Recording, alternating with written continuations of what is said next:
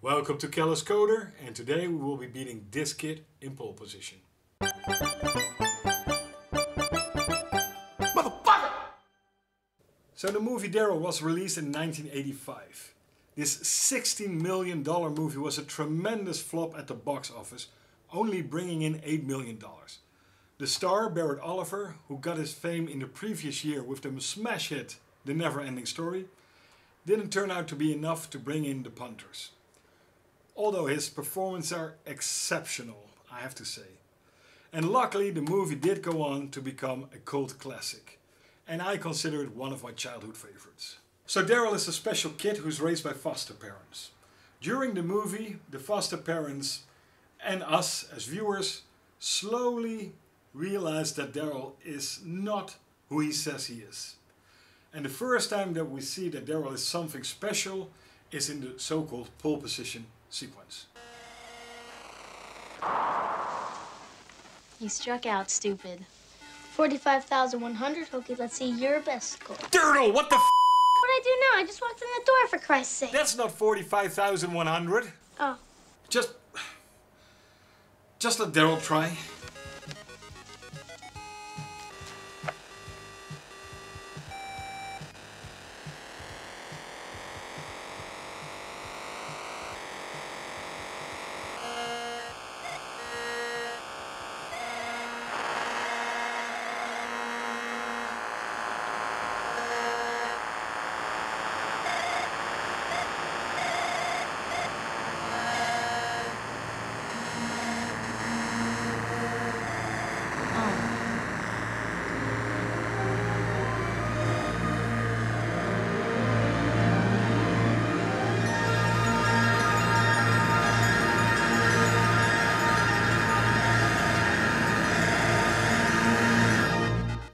$79,950.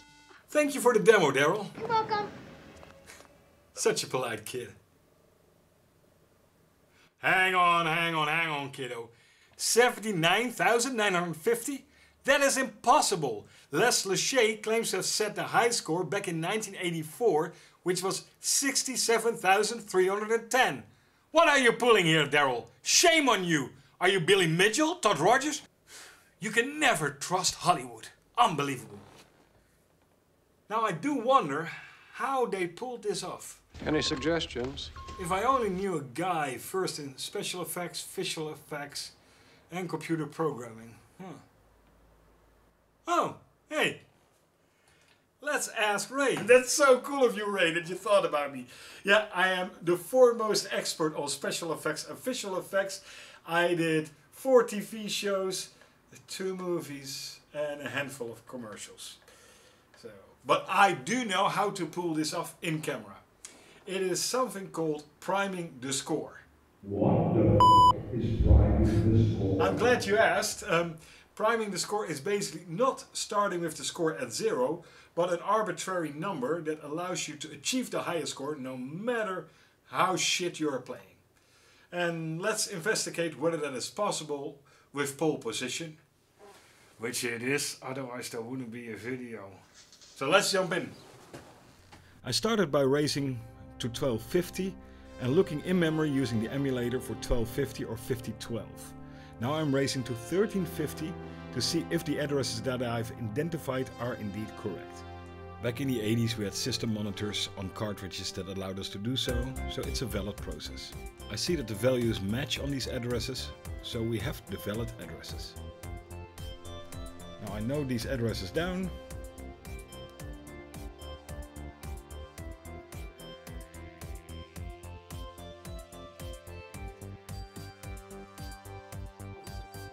Now I will take the ROM file and disassemble it using an online disassembler. There are many of these online disassemblers these days. I use them a lot. That way you don't need to install extra software, etc. The disassembler has no knowledge about the base address of the code, so we need to inform it, and this is an educated guess. Since this is a ROM and ROMs on ATARIs usually start at 8000, I disassemble from 8000.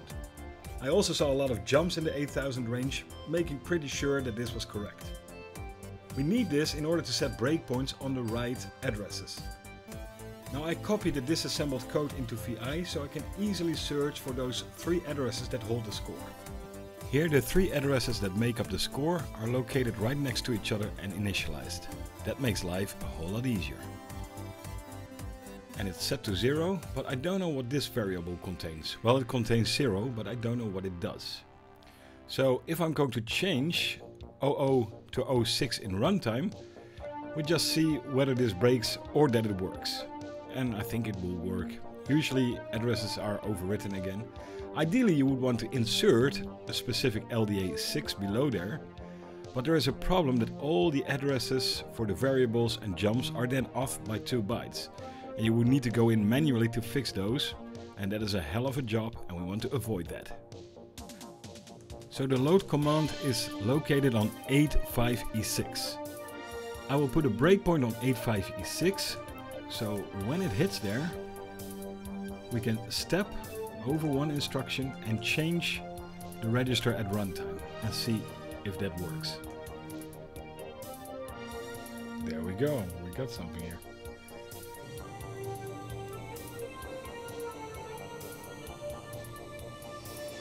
Now we have confirmed that if we change 00 to 06, we start off with a nice high score.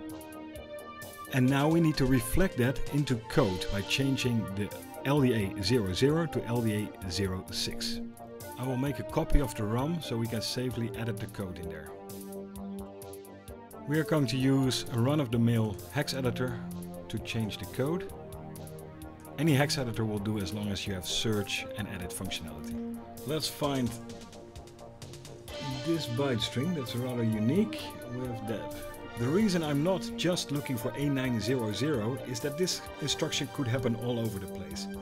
I want the search to be as unique as possible, so I'm pretty sure that I've identified the right A900 to change.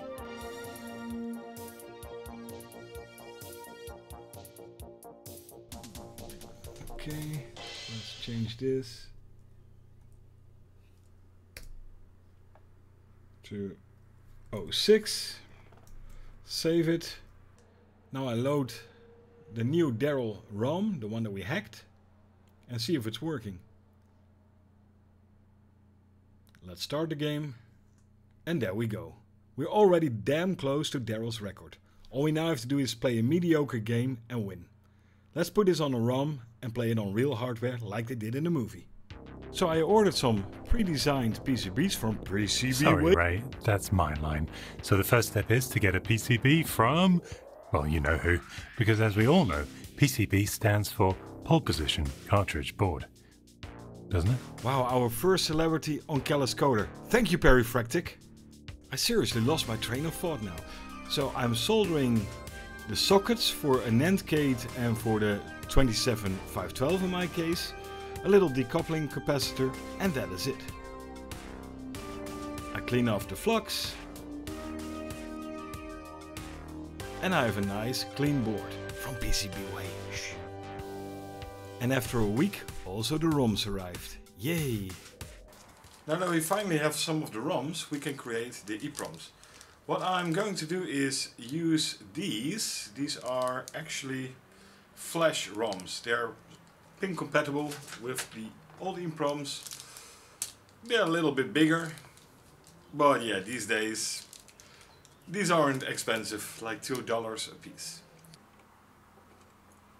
Since I'm using a 64K ROM instead of a 16K, I need to offset to C000.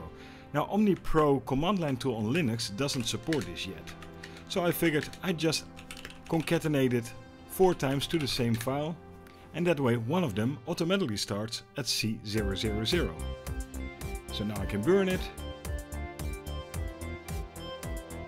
verify it, and we're done.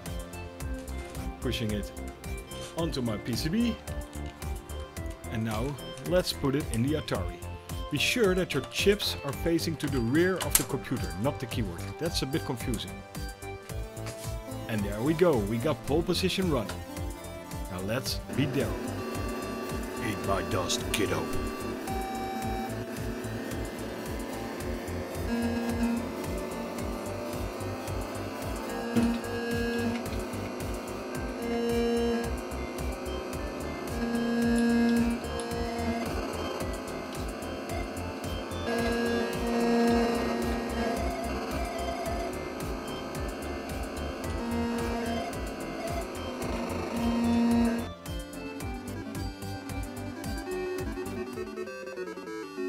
So there you have it. We shattered Daryl's high score. But Daryl is to be forgiven.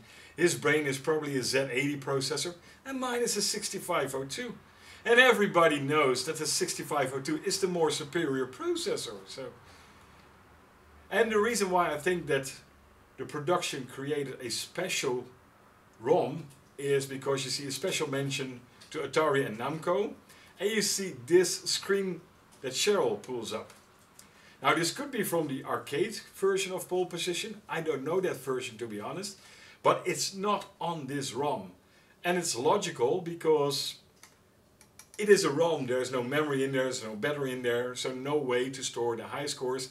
There are no disk routines on there. So yeah, that is impossible. So I'm pretty sure that this is how the production done it. For the next one, I will be beating Todd Rogers' 5.51 on Dragster, and we're also going to do that on real hardware. So see you in the next one.